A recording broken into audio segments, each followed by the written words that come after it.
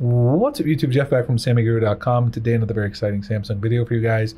Today we're talking about a double update. I do these videos where there's kind of a couple of small updates and we bundle them together into one video because it's not enough content for one, but I still want to let you guys know about them. So today we're going to be talking about two Good Lock modules, which are very popular Good Lock modules, Lockstar and Sound Assistant. They both got updates for compatibility with One UI 8 ahead of the One UI 8 rollout.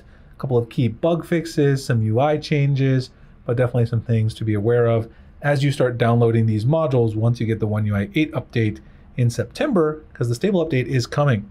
Before we get started, I do want to let you guys know about a brand new partner that we have here at SamyGuru, and that is Pure Talk. Right now you can save 60% on all of their 1-month plans. You can get their plans starting as low as $8 a month with this discount code. Go directly through our links, which will be in the pinned comment description.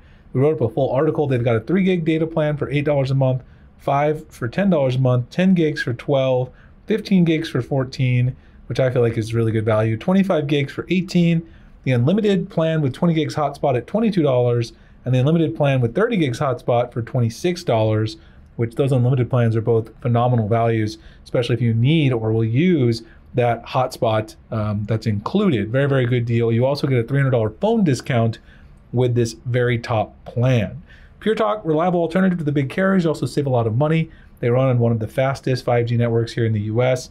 Again, check them out. You guys will be hearing more about them as we are now partnering with them as a channel and site partner over at SamyGuru. That's in the pinned comment description below if you're interested. Okay, so let's take a look at these two updates. Let's go ahead and get started with Lockstar first. Lockstar has been in the spotlight quite a bit because the brand new adaptive lock screen clock in One UI 8.0 has been causing quite a few bugs and problems. This version 7.0.01.10, August 21st, 2025 is the official rollout, though I did not get this until August 26th. 56.98 megs. You can see here the changelog for this update.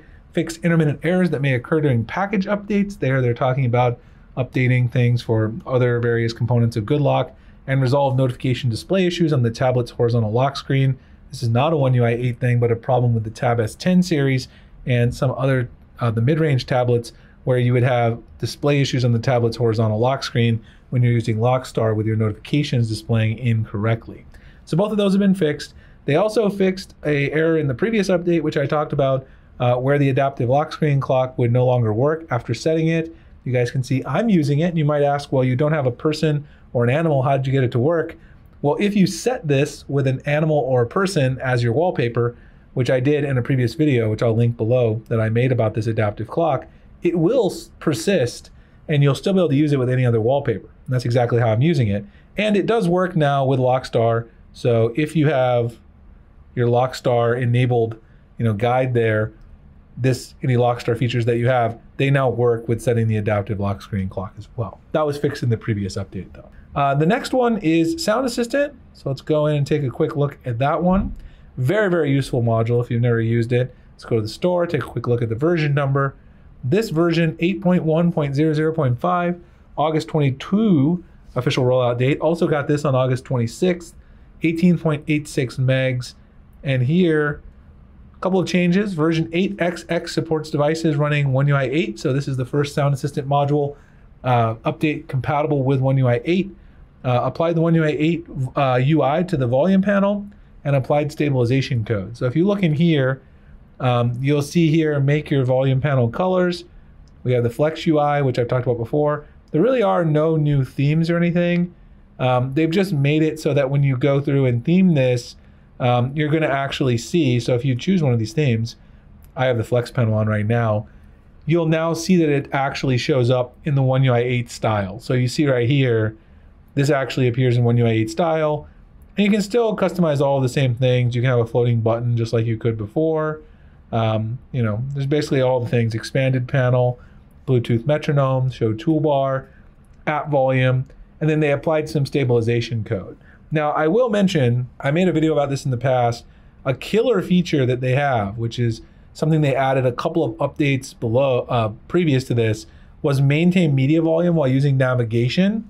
And this basically allows you to keep your Spotify, YouTube Music, whatever music app you use, playing at the appropriate volume over your Google Maps turn-by-turn directions.